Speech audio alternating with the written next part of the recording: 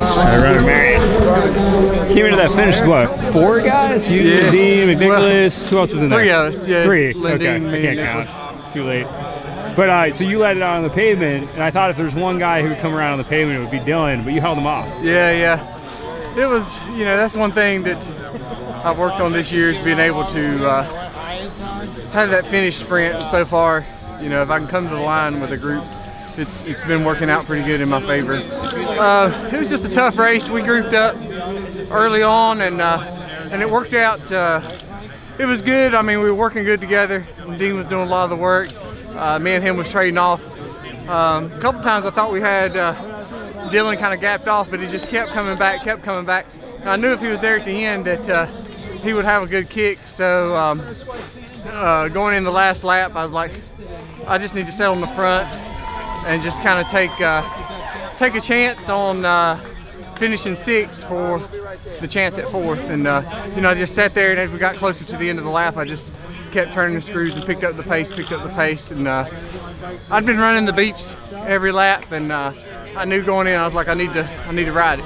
So I rode it on the last lap, and so I think that surprised the guys, and you know, put them a little bit on the defensive, and it allowed me to kind of make them chase back for a second, and then when they got back on, I kind of calmed. Then I went again in the bumpy stuff, and you know, just kept it hard all the way to the finish, and it was just enough. I mean, Dylan was coming, but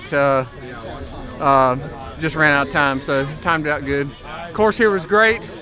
I think today was better than yesterday as far as the way it flowed. It was just fast. It was railing, but it was loose, and it didn't have quite a 5K in it like yesterday, which is better for guys with short legs. Shorter beach run. Yeah, yeah. I mean, you have to run. Well, a couple steps up, but yeah, no actual running, which kept everything a little fresher. Yeah, where are you guys heading next? Where are you bringing the trailer? North Carolina.